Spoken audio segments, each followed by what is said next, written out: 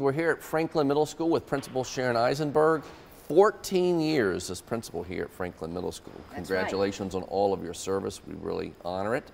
And today we are going to get to see some exciting things. We're going to look at Portrait of a Graduate, all that communication and collaboration in a Spanish class here at the middle school.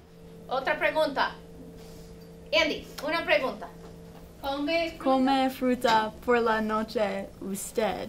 We take pride in our world language department and the teachers we showcase here because all of them are certified to teach high school level. So our students are immersed in Spanish from the time they walk in their classes, and that's what's really exciting here.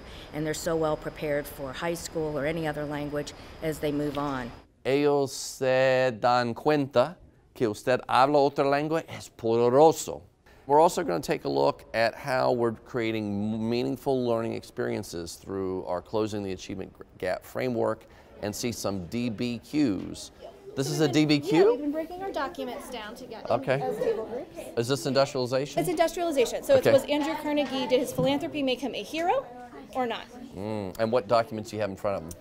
So they have a bunch of different documents. They've got pictures, a political cartoon, and then a chart of all of his philanthropy.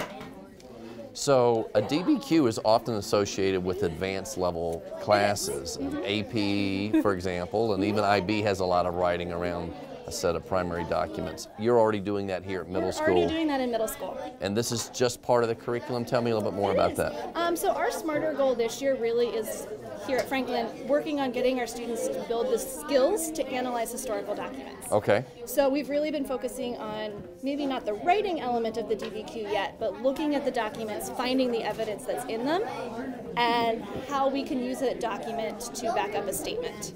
We are sort of making that shift in social studies from truly, do you know who Andrew Carnegie was, to, okay, let's dig a little deeper and let's actually think about how Andrew Carnegie affected America. Right, and what are the implications for today? Right.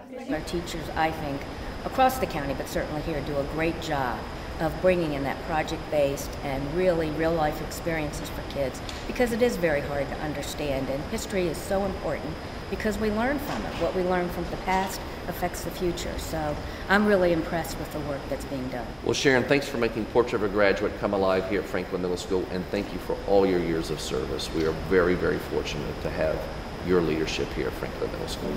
Thank you, Dr. Brabrand. You're welcome.